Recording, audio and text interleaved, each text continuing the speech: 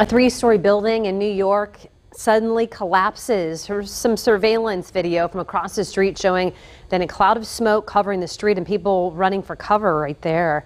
It happened on Wednesday. The building, which housed a gym, had been closed for months due to COVID-19, so luckily no one was inside at the time. Look at the damage. Witnesses say the building crumbled in 30 seconds. Some even thought it was an explosion.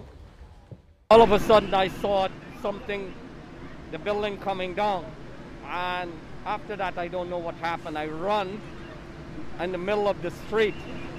I was covered with, I couldn't see anything.